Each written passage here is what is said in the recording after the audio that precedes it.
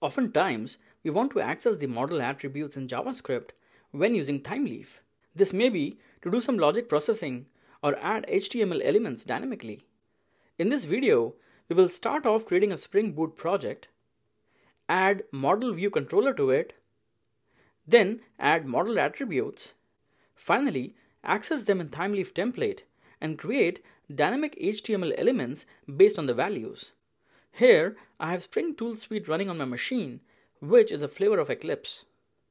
Let's click New, Other, type Spring, and choose Spring Starter Project. Give it a name, Thymeleaf JavaScript. Click Next.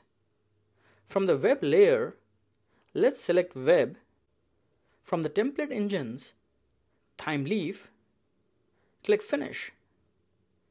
Let's right-click on the default package, choose New, and select Package. Give it a name, com.example.demo.controller. Now right-click on the package and choose New Class. Give it a name, MyController. Let us add the controller annotation, import it. Using add_request mapping annotation, let's create a request mapping for demo. Let's create a request mapping for my page. Now create a method which returns a string. Call it showPage, which takes in a model. This controller returns the Thymeleaf page, my page. Now to the model, let us add the attribute myKey with a value, my value. Let's also see how to access more complex model attributes like an array list of our objects. Let's create a new array list and call it myList. Now right-click on the package, choose New, Class, call it Person. Let's add two attributes, string name and integer age. Right-click on Source, select Generate Getters and Setters, select All, and click OK. Let's go back to our controller again. Create a new person object, set its name as John and age, add it to the array list. Similarly, let's create another person object, set its name and age, add it to the array list. Let's add the array list as a model attribute with the name myList. Finally, let's return my page, the Thymeleaf view we want this controller method to return. Now, let's create our Thymeleaf page.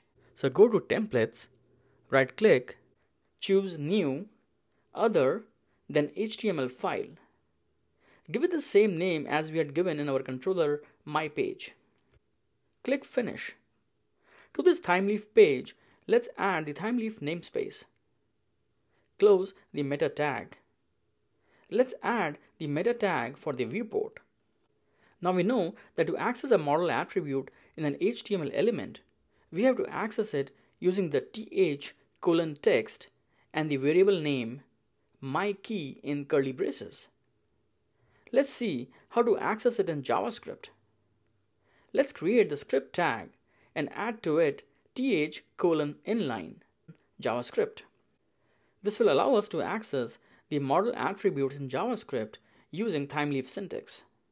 Of course, you can add your regular JavaScript code here, which will work as it would in a normal script tag. To access the model attributes, we have to put the cData tag. Inside this, let's create a variable myVal and access our model attribute within comments, and then using this special syntax of two square brackets and then our variable in curly braces. Then put a static value. Now the reason for putting the variable value in comments is that if the HTML page is processed statically, the Thymeleaf variable is not evaluated and the static value is shown. But when the page is invoked from our web application, then the variable value is obtained from the model attribute and the static value is removed. Let's put the alert for myVal to test. Let's first run the Spring Boot app by right-clicking and choosing Run as Spring Boot app. Let's go to the browser and type http localhost 8080/demo/mypage and we see our model attribute value rightly obtained in JavaScript using the Thymeleaf syntax. If, however, we open the HTML page standalone by right-clicking and choosing Open with Web Browser, we see the static value. Alright, let's remove the alert and obtain our array list.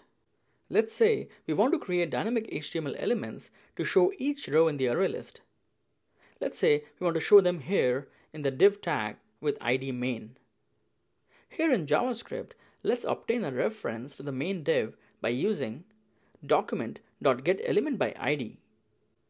Next, iterate over our array list with initial value of iterator as 0, I less than mylist.length, increasing it by 1.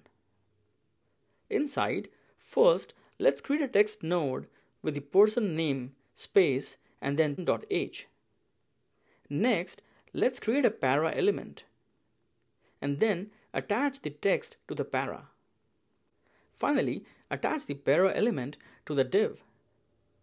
So in the loop, it will create a para element for each person object and attach it to the div. Let us relaunch our project. Go to the browser, refresh the page, and here we see the two person model attribute rows fetched in JavaScript using Thymeleaf template and displayed with dynamically created para elements.